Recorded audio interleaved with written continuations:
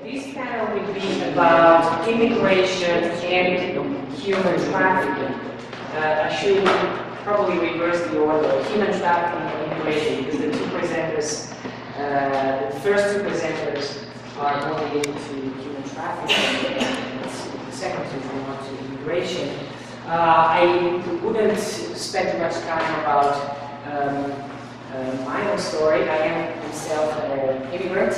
But my immigration story was like entering a mall with air conditioning. It was very easy and simple process. So, to tell anything very interesting about my own story. But we are in times in which a German young woman is arrested by Italian police and brought to jail for violating the orders given by the Ministry of Internal Affairs, just on the charges of this violation, and just to be released a couple of days after, as an Italian judge finds out that she was abiding by the laws of the sea, and she was rescuing. She's a captain of a ship, and she was rescuing people in open sea. And so the judge basically argued that she's not Antigone, she is abiding by different laws, different from the orders given by this Italian minister. And we live in a time in which 39 dead bodies are found in a truck close to London, and the police thinks that they are Chinese people instead they are Vietnamese people.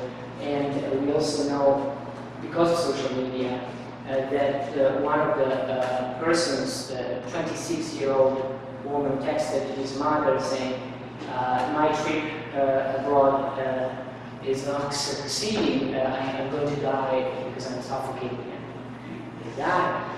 We also live in times in which Native Americans, so-called indigenous people of the United States, counter-protest against white supremacists at the border with the American flag, claiming that symbol there is more their own than to go back to Europe, to the white supremacists that claim the European heritage of this country. It's very troubling times, and so I am no expert on immigration and trafficking, but I would really eager to learn from scholars, practitioners, activists who are working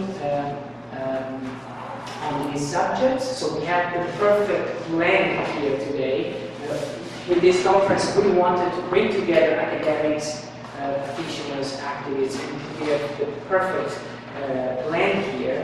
I will introduce you Christina Dawkins quickly.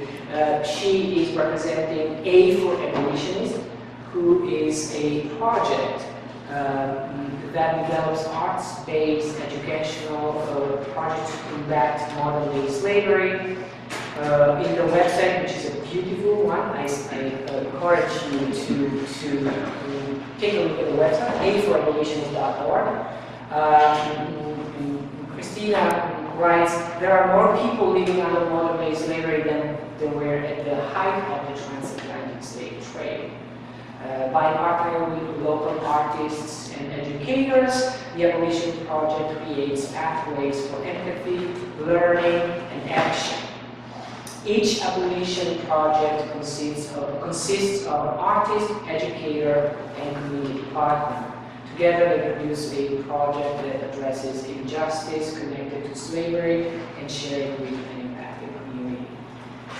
Then we are going to have Govind Hirani. He is the Dean of the School of Management of the University of Karachi in Pakistan and Professor of economics. And Professor Hirani is presenting about forced conversion. And then we are going to have Tatiana,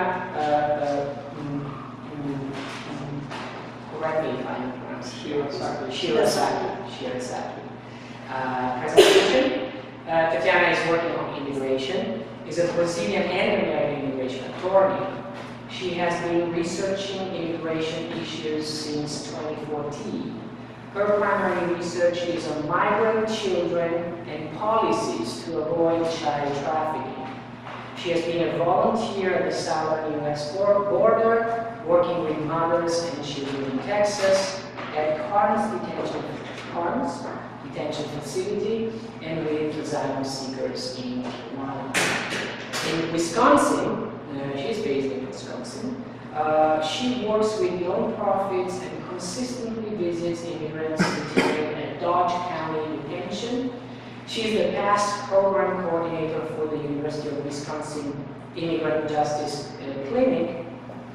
And Tatiana hopes that her experiences will strengthen the University of Wisconsin tradition of welcoming diversity to the student body at the law school. She believes in the empowerment of minorities through the knowledge of the law. Last but not least, we have Katie Rector. She is an attorney and pro bono coordinator at the Connecticut Institute for Refugees and Immigrants, as known as CIRI. CIRI is a statewide non-profit organization that assists refugees and immigrants resolve legal, economic, linguistic, and social barriers so that they become self-sufficient, integrated, and contributing members of the community. CIRI achieves this mission by providing a compassionate array of high-quality legal, social, and educational programming, and by promoting cross-cultural understanding and decent treatment for all. Join me in welcoming